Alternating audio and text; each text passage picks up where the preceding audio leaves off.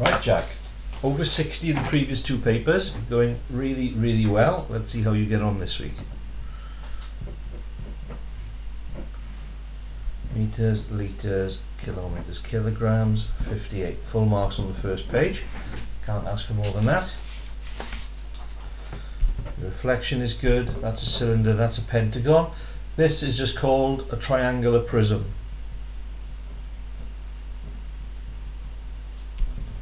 Two there, 4 for the page. Radius. Now, they're asking for the name of the line, okay? The segment is the area, okay? Those are two segments. The line is a chord.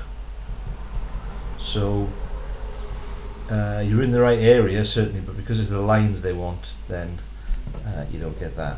2 marks for that. That's correct, that's correct. Good.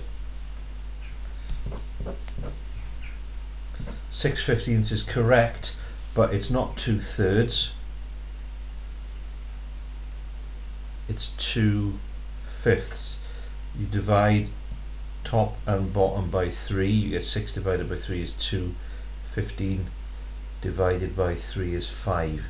So that bit there was right. So you're only going to get 1 of the 2 marks for that. Okay, total for the page 5, 9.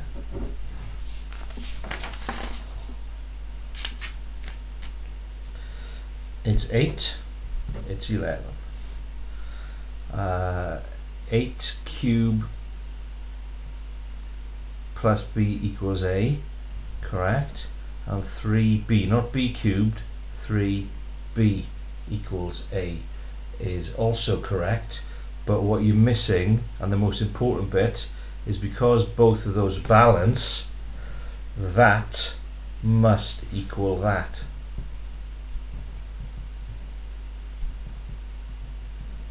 And it's from there that you work out your answer. So 2b would equal 8, b equals 4, and once you know that, you can then work out what a is. So 8 plus 4 equals a equals 12. Okay, you haven't quite done enough there to merit any marks. Multiply the number you first added by 4.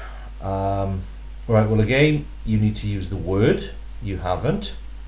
And it's not, you're not describing it correctly there. The number you first added by 4. You're just multiplying every previous number by 4.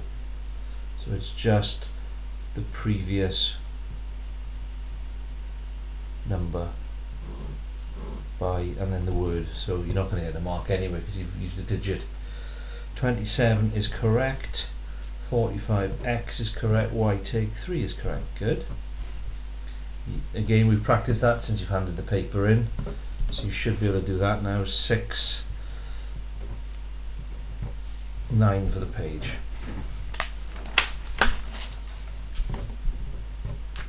61.5, 60.5. Good, good, good. 1428. 2 for this one. Take a look at the video clip. You're going backwards, so instead of multiplying by 1.19, which you would do to turn pounds into euros, you do the opposite of that, which would be dividing by 1.19. Total for the page 8. £2.58. Good, well done. 4 for the page. Watch my video clips for the gaps. Make sure you can do them. I'll go through this in class. Something that you wouldn't be used to doing. Well done, good stuff. Oh, and that's excellent too. Well done. That's good. Take a look at my video clip for that one. They do make it harder by introducing algebra. The scatter is good. 80-40. This shows no correlation which means the age does not affect the price. Beautifully described. 5 marks. It's not trig, okay? We don't have trig in the foundation tier, so that's Pythag, and that is something that I'll try and get covered before you do the exam. That's well done, and that's a tricky question. 4 marks overall for that page. I'm feeling very confident with this, Jack. That is a good paper. You've pulling marks off every page, so that's good. Let's see just how good. 12, 16, 25, 34, 42, 46, 55, 60, 64.